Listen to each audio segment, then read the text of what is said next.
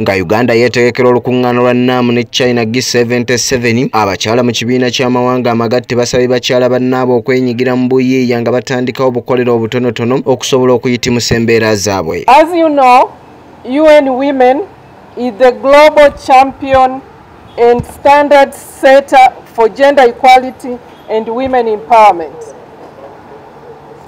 Therefore, our role in the 19th NAM and G77 and China Summit is to leverage resources from public and private sources to unlock investment opportunities for women from all walks of life.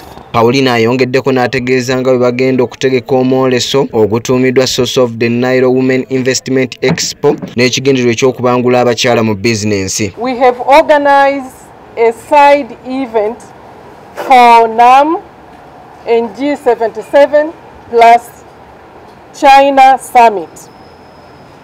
The summit that we have organized is called the Source of the Nile Women in Agribusiness Expo and Investment Summit, and is scheduled to take place from the 15th to the 16th of January.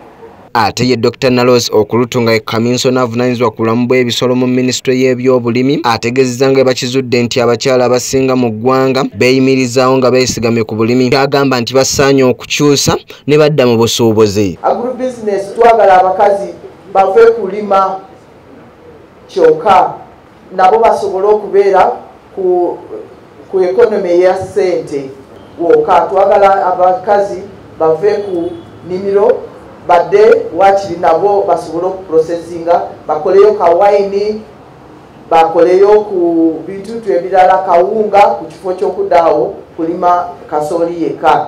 Ono ayongeddeko n'ategeeza nti abakyala bajja kusobola okusinkana bakyala bannaabwe mu mwoleso guno okusobola okuwanyisa ebirowoozo ku by'enkulaakulana. Abakazi baffe bajja kubeerawo n'ebintu bye bawolesa basobole okufuna chance esisinkana n'abantu abalala.